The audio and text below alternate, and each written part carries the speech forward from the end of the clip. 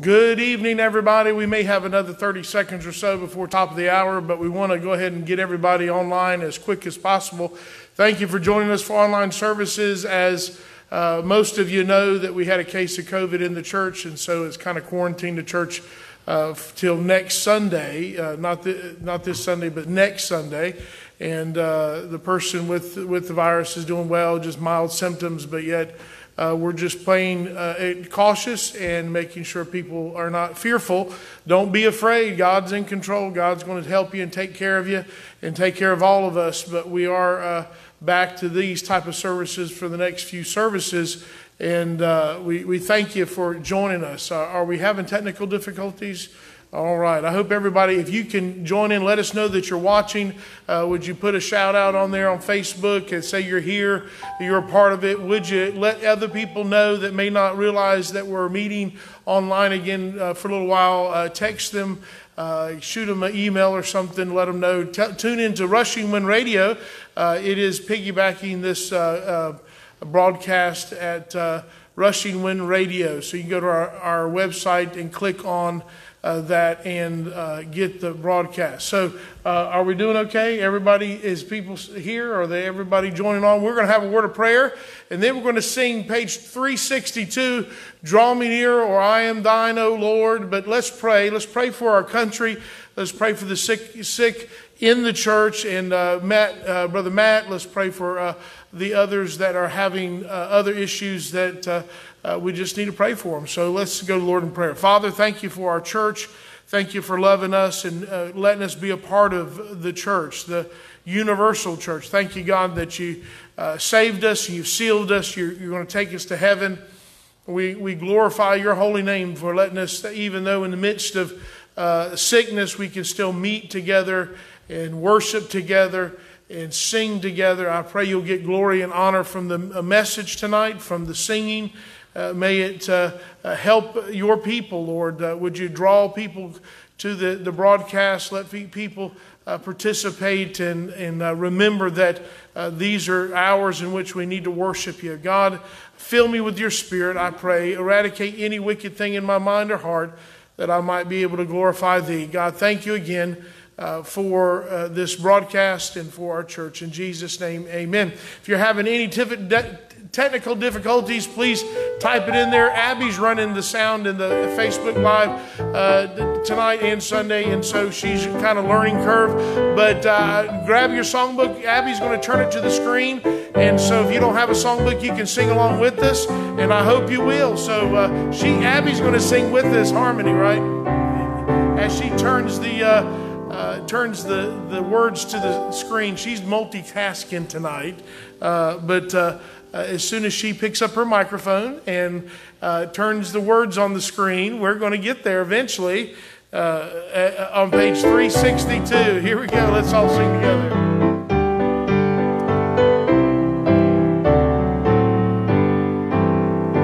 I am thine, O Lord, I have heard thy voice, and it told thy love to me. But I long to rise in the arms of faith and be closer drawn to thee. Draw me nearer, nearer.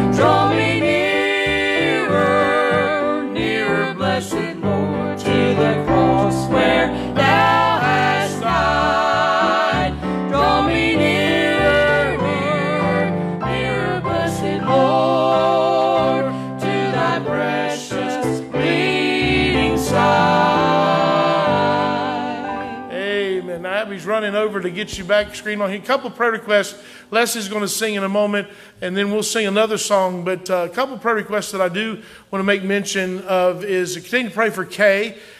She had her thyroid out and she's recovering. And David's got a little fluid around his heart. They're going to be working on him. I think medication at first, but please pray for David. Also, Carol and Jean Neal that loved our church. They moved in for work for a little while, and then their work moved them out. He asked prayer for Miss Carolyn, and just lift her up in prayer. God knows all about it. And then Dusty Lineberry. I couldn't think. Had it. Sorry, Miss Dusty.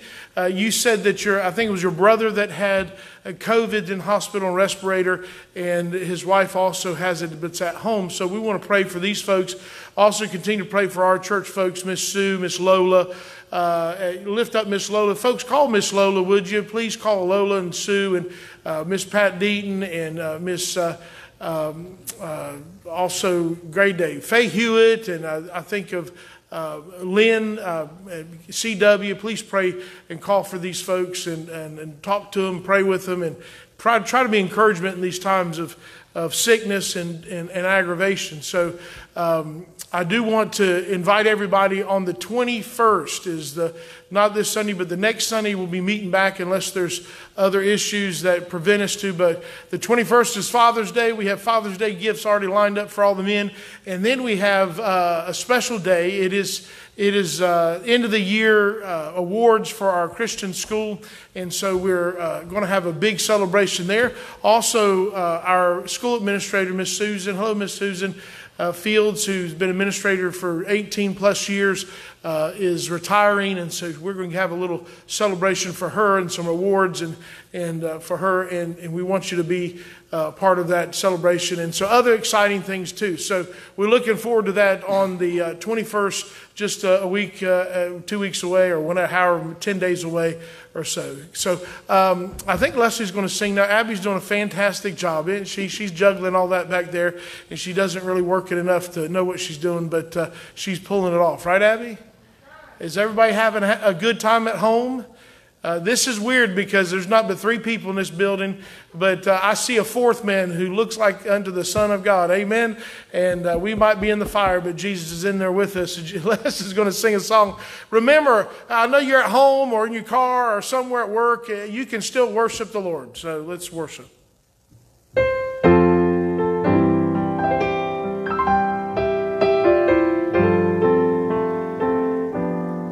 I walk by the tomb of Buddha, looked inside and saw his bones, traveled on to see Muhammad, still wrapped up in his grave clothes. Then I journeyed to a garden where old Joseph left him laid, the precious lamb, God's only begotten, was no longer in the grave. If you knew him like I know him, you would know that he's alive. If you felt him like I feel him, resurrection deep inside, you know he's living and death has died.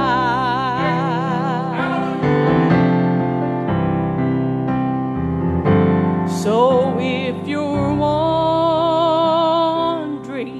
in the darkness, step into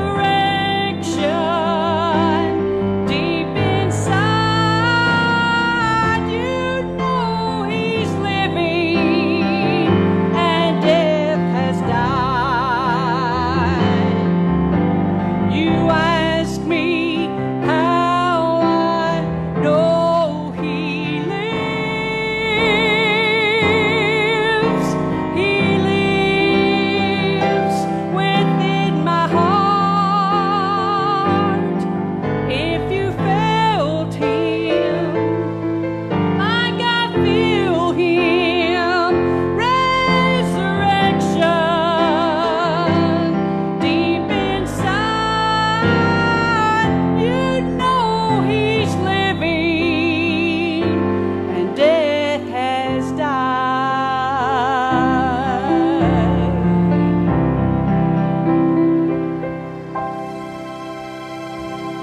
Amen, amen. Praise the Lord. I hope they got you shouting at home and the neighbors calling the police because you're so rowdy. Hallelujah. We're going to sing a congregational At the Cross now, and I want you to get in your songbook and get ready. If not, I think Abby's going to try to send it over to the screen again. 264 in your songbook. We'll sing first, second, last. If you're concerned about your offerings, you can send them. Just do like you did before. It'll be okay. God's going to take care of that. So if you can stand. If not, just let's sing together. You ready? Alas, indeed my Savior bleed, and did my sovereign die. Would he devote that sacred head for such a worm as I? At the cross where I first saw the light, and the burden of my heart rolled away. It was there by faith I received my sight, and now I am happy all the day. Was it for crimes that I have done, he rolled upon the tree? Amazing pity, grace unknown, and love beyond degree. At the cross where I first saw the light, and the burden of my heart rolled away.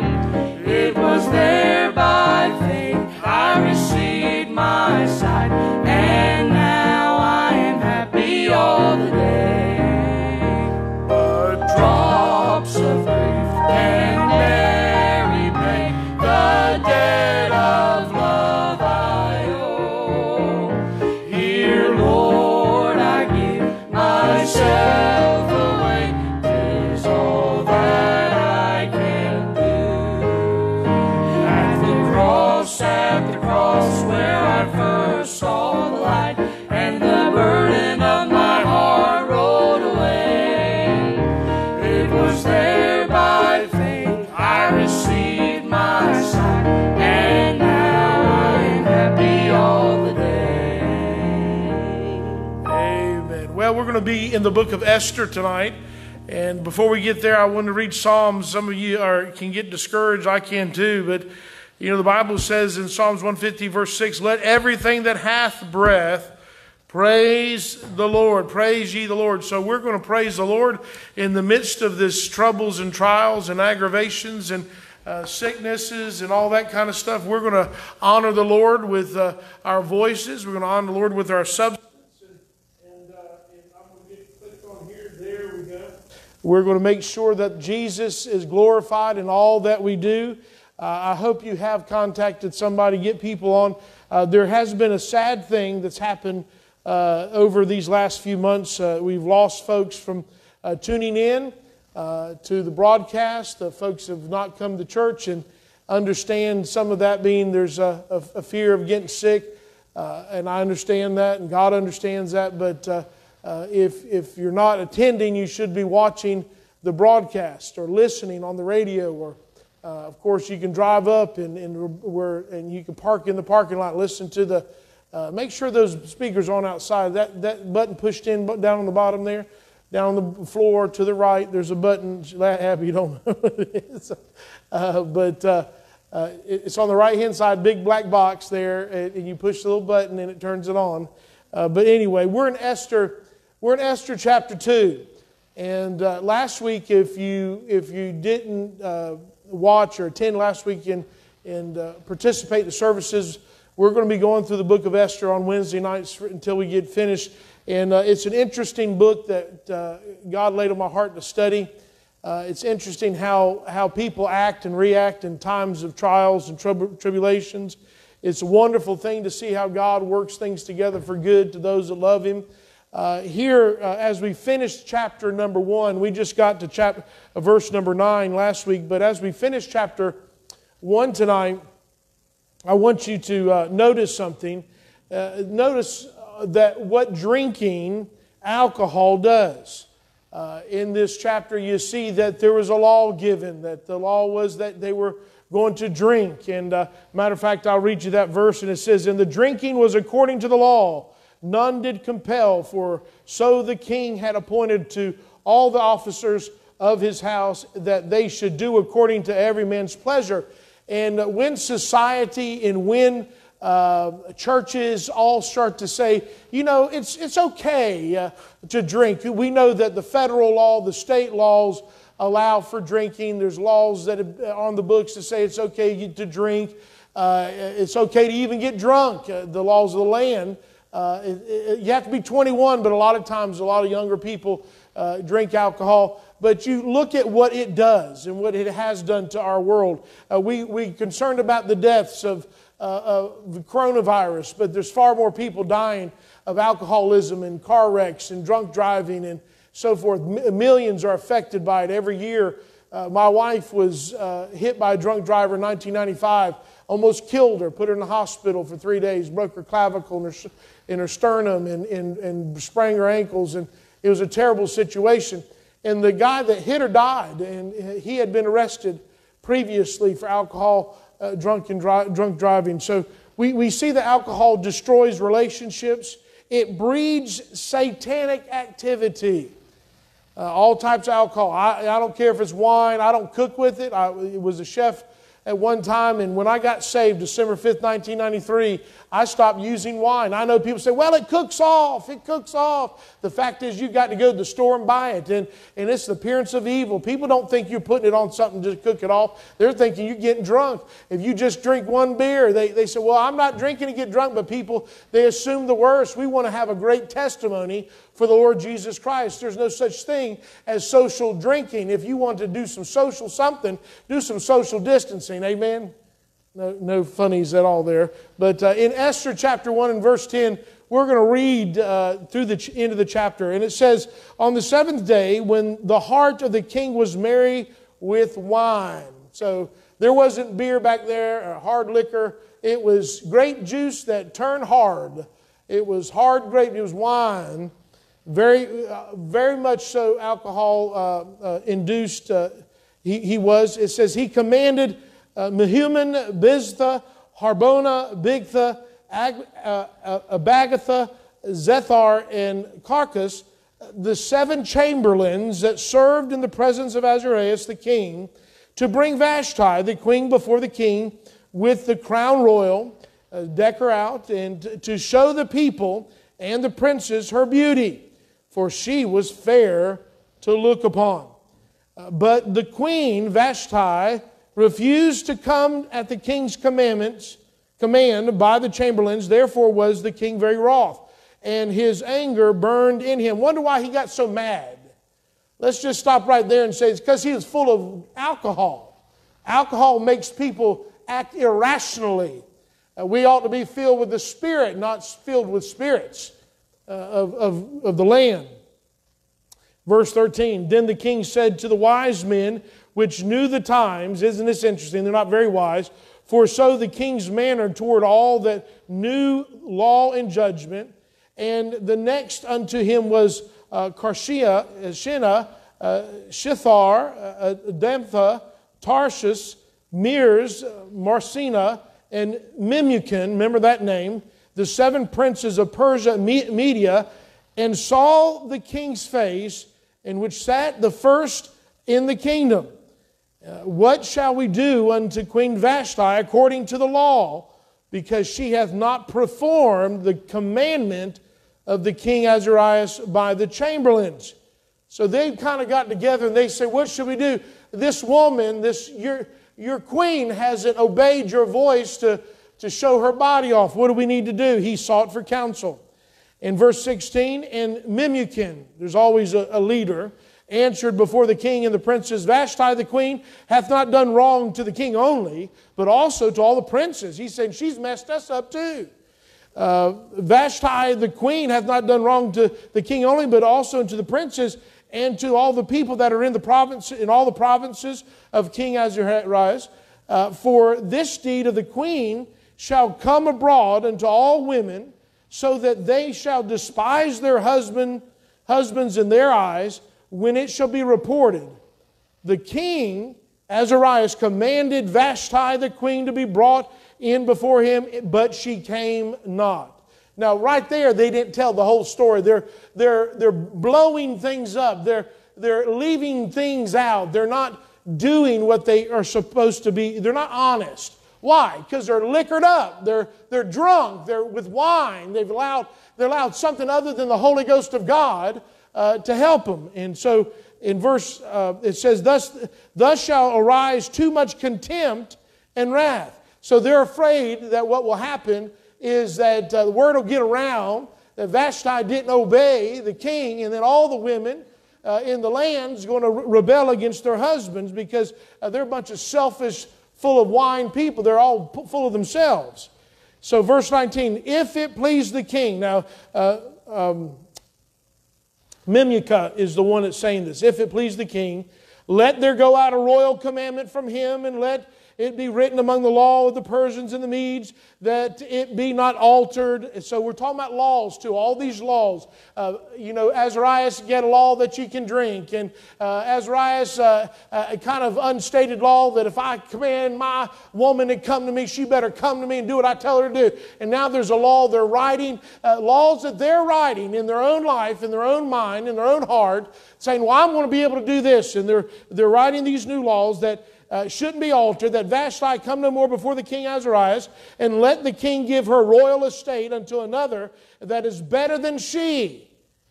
And when the king's decree, which he shall make, shall be published throughout all the empire, for it was great, all the wives shall give to their husbands honor, both to great and small. Boy, they had some motive behind writing these laws, didn't they?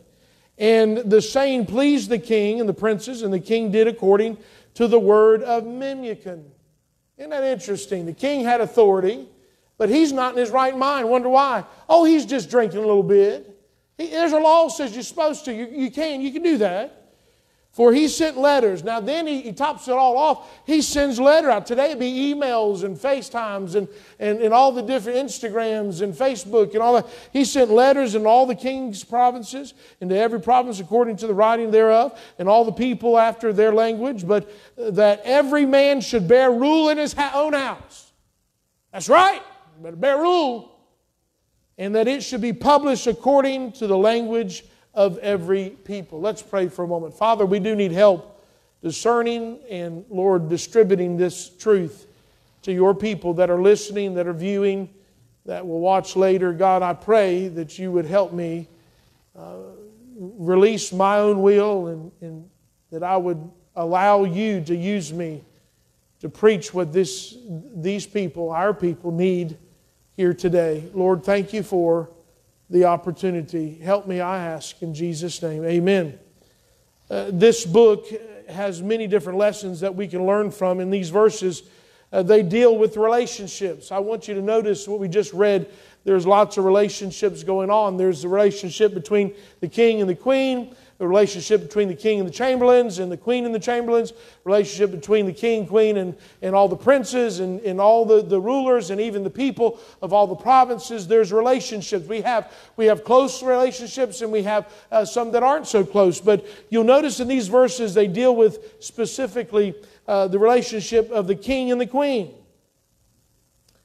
And that how bad rules, wicked rules, sinful rules, or we can say laws that were written down, that were established. You look at how bad the rules, the laws are written, how bad advice, and how bad alcohol destroys relationships. How all these bad rules, bad laws destroy relationships. Because the bad rules and the bad laws granted liberty. It liberated people to do what they want to do in their own sight, to to have pleasure, and when you do everything in your own sight to have pleasure, you will destroy relationships. In this time, the commitment of holy marriage was not found like we would find it today, I would hope. The men treated the women as property. The king could have pretty much anyone he wanted, but he did crown her queen Vashti. And at some point, it changed. I wonder what that was. Did Azarias, did he really love? Did he really love Vashti? Or was he just doing what the law had stated? You know, you've watched some of the mythical movies and kingdoms and stuff of yesteryear where there would be betrothals and how the princes would take the princes of other kingdoms and they would become a king and queen eventually. And so it wasn't based upon love, but it was based upon law. And anytime you base a relationship on law and not love, eventually it will go down to the bottom. It will end. And you find in this case that very thing happened. At the same time in this period, we find that what would happen if the women would treat the men with great respect and honor, that they would be lavished. But it would not be out of love. It would be out of the law. They kind of had to do it. It's really a bad thing. It's a horrible thing to be married to somebody or to have a friend that you hold so dear and find out at some point the only reason they married you or the only reason they're your friend is because somebody said you had to do it. There was a law written somewhere. Mom and Daddy say you got to marry him or you got to marry her. Or there's somebody said you better stay friends in order if you're going to get this or that. That's a terrible thing. But if you think about today, most of the relationships that people have are based upon law. Now, I'm not talking about law of the land. I'm talking about laws that we write ourselves. This is one of the laws we write. I'll stay their friend as long as they treat me right. This is a law that we write. As long as they return my text and as long as they treat me right, I'll remain their friend. But the moment they don't do what I want them to do. See, those are the laws that the king had written not only for himself, but for everybody else, because we want everybody else to act that way, because it doesn't make us feel as bad when we do something as stupid as treating someone that's trying to love us, that's treating them badly and treating them through a decree that you've written. You find in this time period, commitment was not very popular. They did carry titles of husbands and wives, but there were rarely a lifelong commitment relationship. Why would that be? They could be your husband and wife. Why wouldn't it be a lifelong commitment? Because in that time, and even it went through centuries until Jesus really put some established rules around marriage and made it, I believe God expected that humanity would see that God loves us and we ought to love as He loves us, but humankind, the sinful nature, didn't. And you find what happened is people would get married, but if the woman didn't do right, if the woman didn't look right after a period of time, didn't please her husband, or if the husband didn't please the wife, they could leave. They'd just leave. You know, in the New Testament, Moses gave the bill of divorcement for hardness of their hearts. So we know that in Moses' day, there was a time of divorcement. There was a breaking of that commitment. But today, we heard a young preacher talk about the marriage divorce rates down to 35%. I'll trust that his statistic is correct. So, man, it used to be 50%, but he made a true statement down to 35 because people aren't committing anymore. They just shack up. Why buy the cow when you get the milk for free, as the old cliche old saying goes. So this relationship would be destroyed between the king and the queen by sin, just like every relationship. If you have had relationships in the past, friends, platonic, or marriages, you know why your marriage is in? It's sin. It's plain and simple, sin. Don't want to forgive. That you based your marriage on this. You said, I'll love you. I stop loving you. That sounds like a country song. I stopped loving her today, right, Junior? Old country song. They say, as soon as you stop doing this, or I'm leaving you because because you didn't do this, you don't do that no more. You see, those are all laws. Those are rules that you've written down. The reason we ought to stay committed is because we made a commitment to God. We made a commitment to God that we're going to stay with this person for all of our life, till death do us part. And then you can be happy if you don't like them in heaven. You won't be together. Amen. There's no marriage given in heaven. So the relationship between the king and the queen was like many of today, based on laws, rules made up to fit personal desires by the king or by the man or by the woman. Lifelong commitment based on love and forgiveness was rare.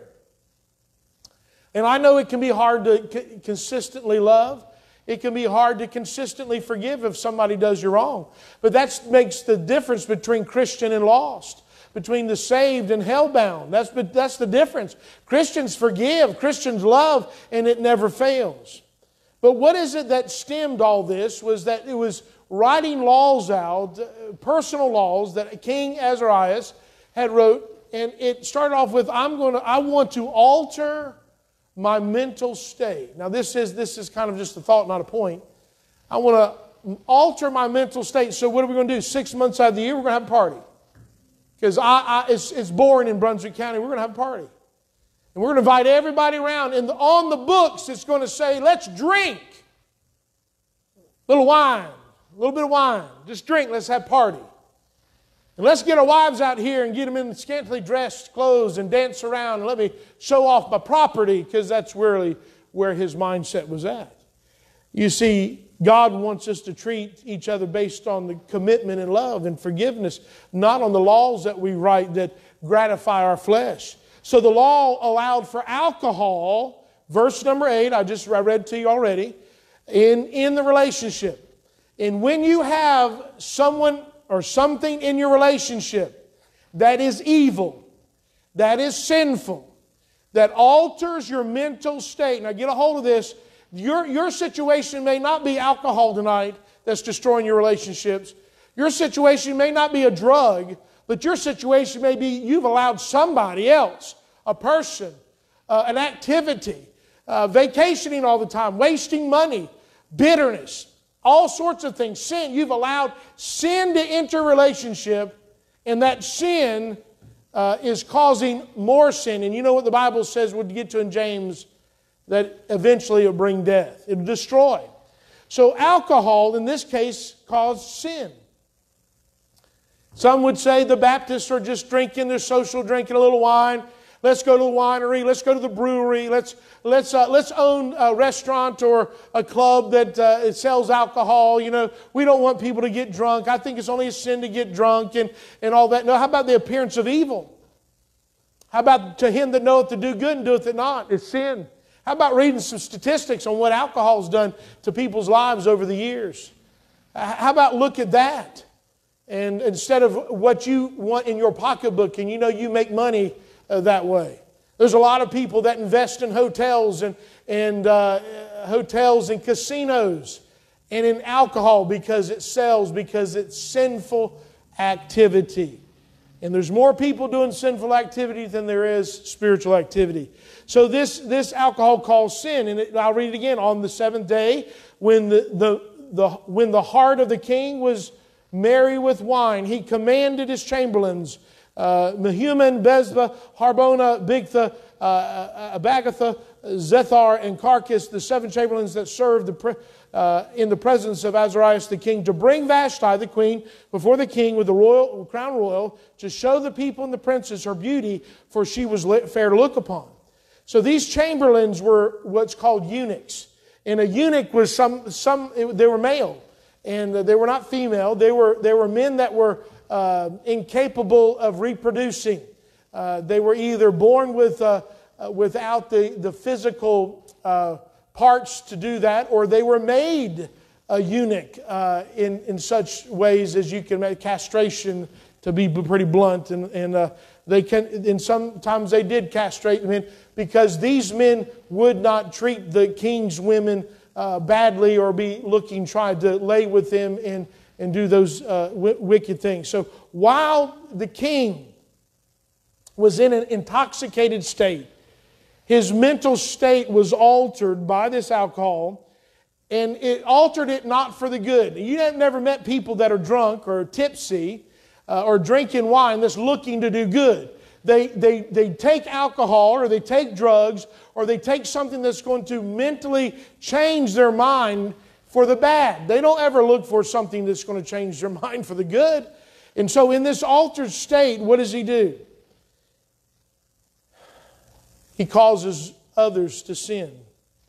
He orders others to participate in a plan that he had to actually humiliate his wife. But it would turn him on. You understand that? You see, in his intoxicated state, he was under the influence of sin. And sin begets more sin. We know James 1:14, but every man is tempted when he's drawn away of his own lust and enticed. Then when lust hath conceived, it bringeth forth sin. Sin, when it is finished, bringeth forth death. So what was happening is he was full of sin. He was full of himself. And he caused the chamberlains to be involved to try to get Vashti, innocent bystander at this point. She really hadn't done, last week we talked about she had the party and she didn't consult her husband. But that was just speculation. She may have had a rule. She may have had a per diem to have the party. But nevertheless, it never said he was mad. But he was so drunk, he wanted to display her what he owned. And that's what he really thought of her. God help you if you think you own your wife. God help you if you think you own your husband. Some of y'all treat each other that way. Treat them like a piece of dirt, like an old beat up car. Don't ever take care of them. Oh me, oh my, God help us, right? In Ephesians chapter 5 and verse 7 it says, Wherefore be not unwise, but understanding what the will of the Lord is, and be not drunk with wine wherein is excess, but be filled with the Spirit. To be filled with the Spirit. The law that Azarias wrote, his own law, caused him to drink. Isn't that convenient?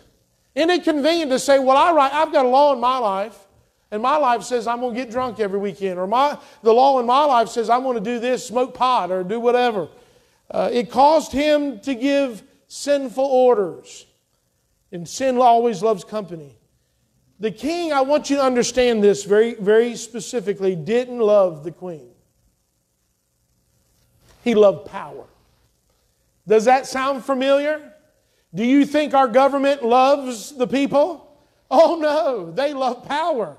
The king didn't love the queen. If he did, he would not have wanted to display her beauty for others to look at, because in that time that was even you don't do those things. They did have a level of modesty, and that was something that especially the queen would not display her beauty. They would actually robe her in such a way to where people couldn't lust after her.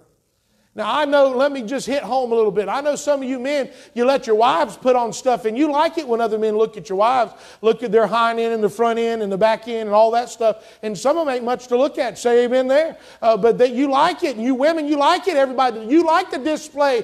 That's what's for sale, because that's exactly, you've written a law in your own heart saying that, hey, I've got a figure, I'm going to show it off. And I'm going to show my kids' figures off. I'm going to let them look like a bunch of loose losers. And that's exactly what this is going to be. Because it's not love. Love tells you, I don't want anybody to lust after you. Love doesn't tell you to strip down and party in front of everybody and drink. I know some people in this very church that justify drinking. Some that's come and gone that were drinking and publicizing it on the internet. That knew better, that have preachers in the family. They know better, been in church a long time. They know better. And it destroyed relationships. Alcohol controlled his actions. It caused him to disrespect the queen. Caused him to disrespect the queen. How about that? Disrespect. Evil laws liberate people to do stupid, stupid things. Evil laws that people write for themselves liberate. Liberate. You justify yourself to do these dumb things. Did Azarias lose a good thing? Yes, he did. Did he look like a fool? Yes, he did. It was terrible. Did he hurt Vashti? I'm sure he did. He did a stupid thing. They are slowly today legalizing marijuana. And hey, it's a herb of the field. I'm not talking about a doctor-prescribed medicine. All the medicines we have come out of the ground some way, shape, or form. They're chemicals. I get that. But people want to sit in a room, rolling up a doobie and smoking until they're out of this world. And they say, oh, my back don't hurt. Well, nothing else hurts either. except your bank account and your relationships, because now you're a pothead or you're a pillhead, and it's sin. Sin destroys. Alcohol destroys. Alcohol and pills and all that dope, it causes sin. And that sin destroys relationships. And it starts off with laws that we write in our own heart. There's a way that seemeth right unto man, but the ways thereof lead unto death. They're slowly destroying relationships. It may ruin a relationship through embarrassing requests, these laws that you write. He obviously, the Chamberlain came to Vashti and said, Vashti, come on, we're going to put the crown royal on you. Come on here. The king wants you to prance around and show how nice you look. And she probably said, over my dead body, I ain't doing that. And good for her, amen. Good for her. God bless her, amen, wherever she may be. And it caused embarrassing request. It caused strife. It caused bitterness. It causes... in our society, when you allow different things that cause sin, you know what? It causes cancers, like smoking all the time and wasting money. People don't have nickels to rub together because they're buying all this dope and alcohol and pills. And people buy more dope than anything else today, I think. It creates tensions within the church and within relationships. Just because it might be legal doesn't make it right. Amen. Just because the government said it might be legal. I talked to one person who said a long time ago, they said, I hope to God they don't legalize marijuana in North Carolina, because he said he'd be a pothead again. And it's sad to say that your faith would be that weak that you hope not that wouldn't happen. But when people base their relationship on what's legal under their law, it's the beginning of the end. The evil laws that the king had made and the evil laws that he lived by destroyed his relationship with the queen. Now understand this. These were people in leadership and in power. And he made these laws. He put her in an embarrassing situation. And because he was drunk, because he was intoxicated, his mental state was altered. He got ticked off to the place where he said, let me get some advice from some liberals. And he goes to the government and he says, Princess, what should I do? And they said, man, we got to take care of her. She's going to mess things up for everybody. She's the queen. Everybody, they get word of that, man. Man, our wives aren't going to be in subjection to us no more. I can't tell my wife to do whatever I want to do and treat her like a piece of a dog. And you see, it's again about law instead of love. That evil law allowed alcoholism to control him and allowed others to control him. And you know, when you get involved in sinful activities like alcohol and pills and whatever, just living it up, you end up getting around a crowd that controls you.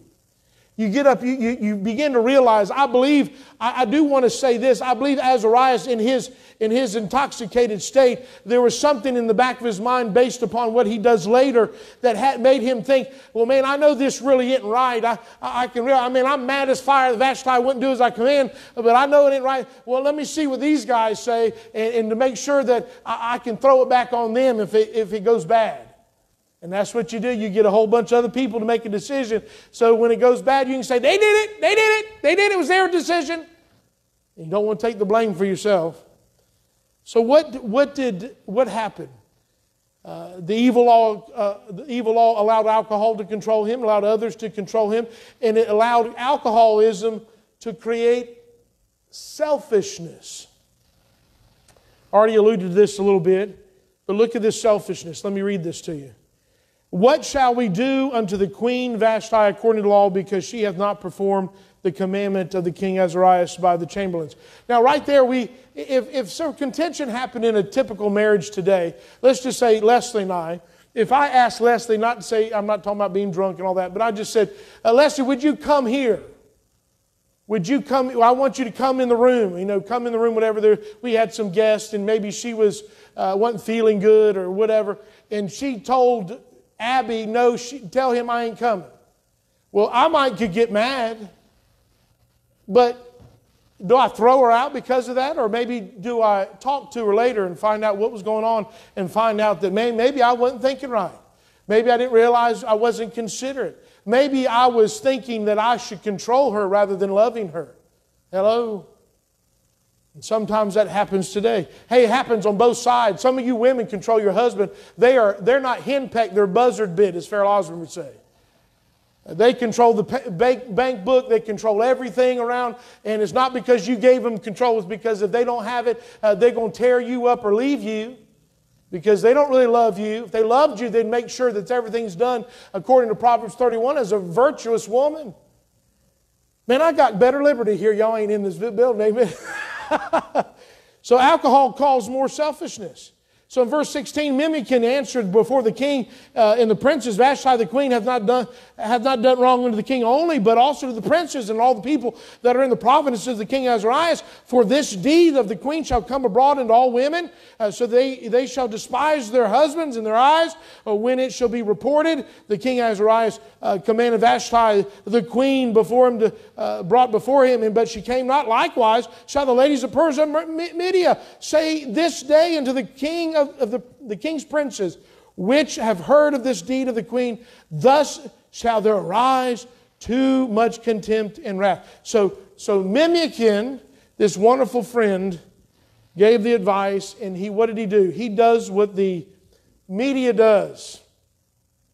He hypes it up, he speculates, and he says, man, you know what? If you don't get a handle of this right now, the word's going to get out in the whole 127 provinces. All these women are going to rise up against their husbands with contempt and wrath, and the relationships will be destroyed. Now, you notice what he's saying. He's saying if we don't do something according to our law, then our relationships are going to be destroyed. But on the other hand, the relationship was being destroyed by their law.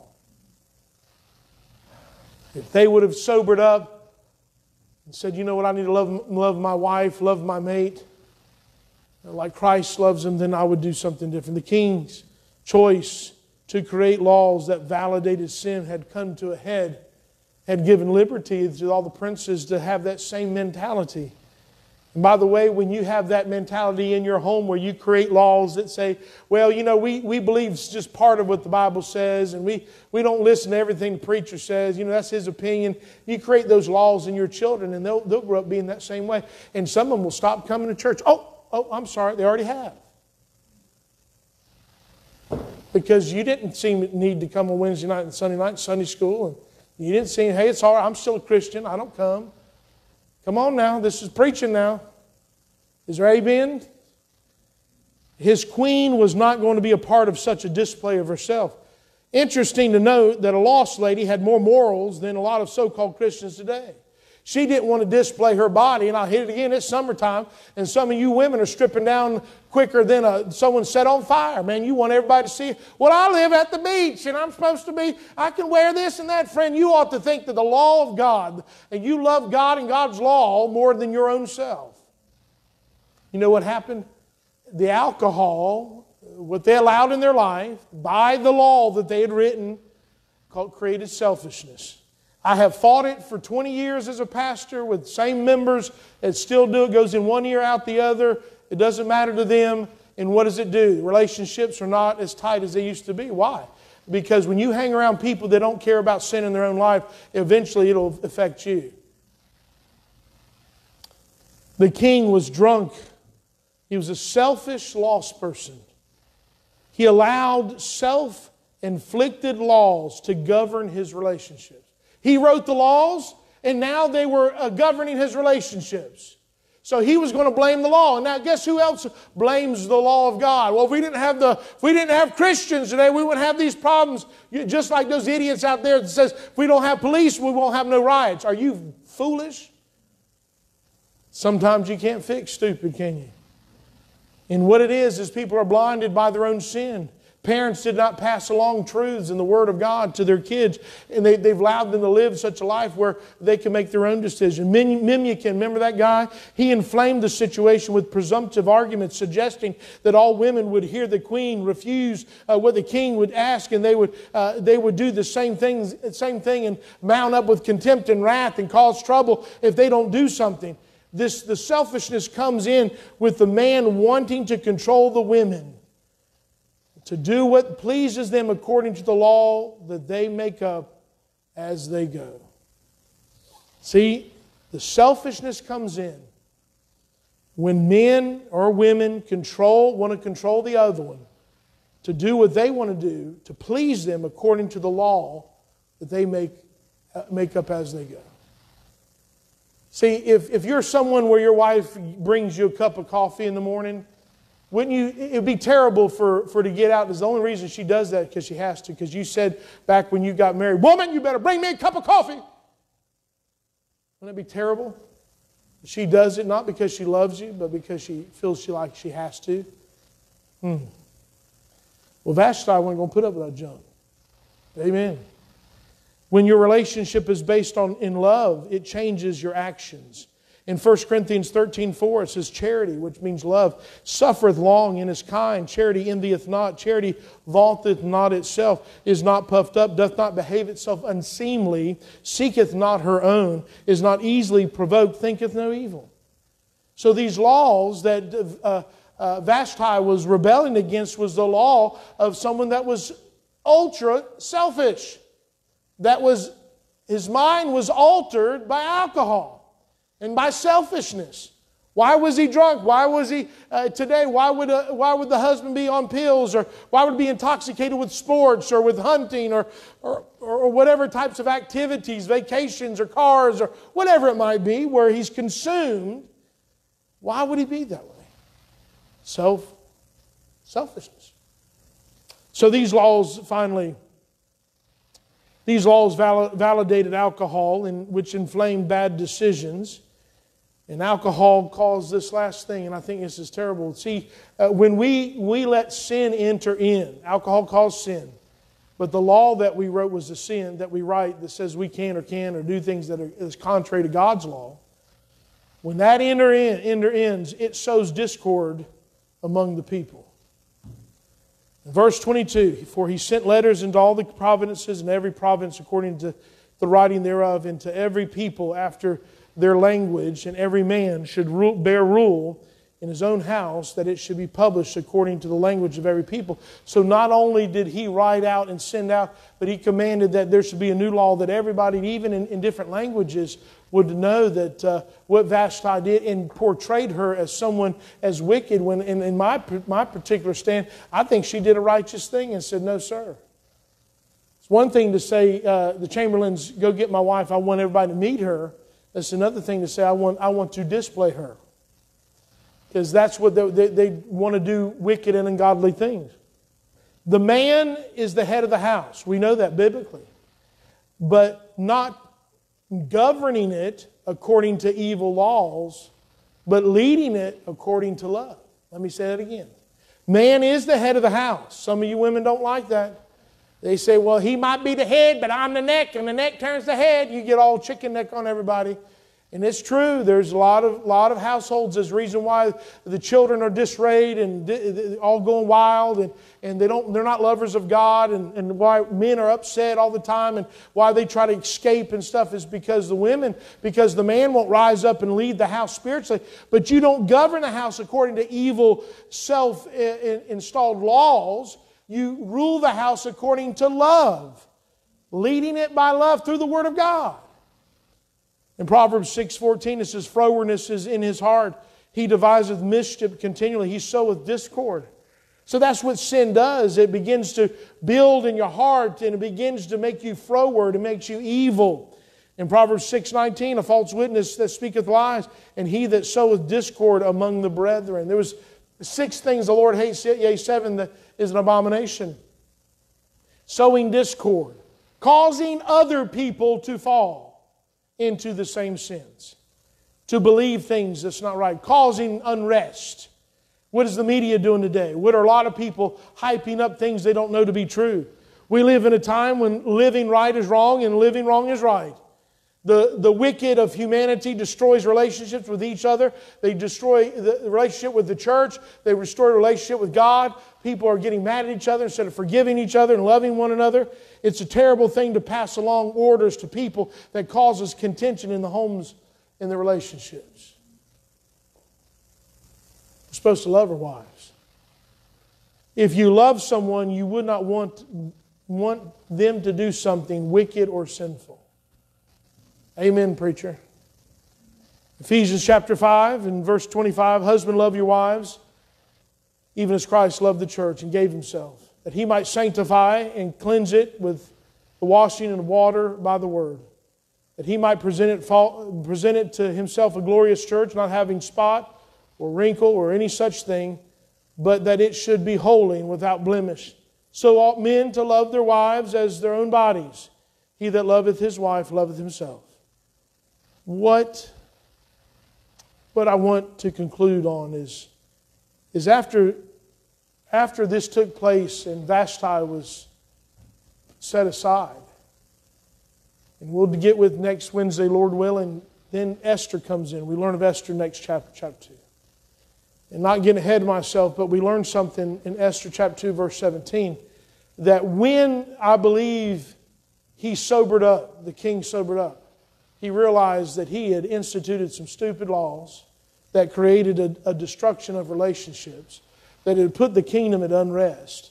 But I thank God that he has a resolution. God always makes sure that there is a solve, a conclusion, a result, a positive result in a negative situation. And he had little old Esther on the side, Mordecai on the side. And even in Esther's life, lost her parents, and Mordecai raised her. And here she is on the side. And through this negative, wicked, ungodly thing, his heart was changed, because in chapter 1, we see him living a life according to law. In chapter 2, we begin to see his heart change, and he begins to love. Verse 17, it says, and the king loved Esther above all the women, and she obtained grace and favor in his sight more than all the virgins, so that he set the royal crown upon her head and made her queen instead of Vashti. Wow. Isn't that awesome? This whole book, 10 chapters, is going to be awesome to finish, but I want you to think of this. Let love rule, not selfish man and wicked laws. Let love rule. We need to love the people that we're involved in our life. We love each other, love your neighbor, all those. We love God, we love people. And God will bless you if you do that. God blessed Esther, God blessed Mordecai. And we saw what happens to the rest as we get into the chapter next week. The church, our church, this church and every church in the world is under fire by the Satan, by the devil, and by sin, and by loose living, and compromising, and selfishness, and callousness, and by discord, sowing discord. We must get back to the old paths. We must get back to the landmarks. We must get back to where we fight for truth and we live right. We cannot ride on just saying, well, God will forgive me. I'm going to do whatever I want to do. God will forgive me. That don't work that way. Friend, I don't believe anybody saved that can just continue to sin and just do it in a careless way and say, I don't care, I'm forgiven, I'm going to heaven, don't matter. I believe that when we sin, God has forgiven us, and God will restore our relationship if we confess it. But church, we need to bind together by faith, trust Him, and know that in numbers, believing the truth, in God's law, God's love, that it will change lives. Not only lives, personal lives, but our relationships with each other. So I hope you'll do that. Can we pray together now? Let's pray together. Father, in the name of Jesus, we do ask that you take this message and you drive it home in all our lives. I pray it would hit the ears that need to hear it, convict the hearts that need to be convicted, and it would change people's decisions from living in their own law, their own justification, to live in love and make sure they please you more than pleasing themselves. Lord, I want to be pleasers of you more than pleasers of me. Father, do that work in our church, in my life. Help us to never give up. Help us to keep on preaching, keep on serving, keep on loving you and loving each other. Help me to love my wife more than I can ever imagine. Help me love my children. Help me love my family and the church. Lord, we thank you and we praise you. For all God's people said, amen. God bless you. Thank you for joining us tonight. If God's dealt with your heart, you need some help, some guidance, you got questions, please give me a call, text me. 910-471-7822. Make sure you pray for one another this week, and we'll keep in contact you through one call and through the other avenues. If you need a copy of this message, you can let us know and we'll get a copy to you. God bless you. Have a great evening.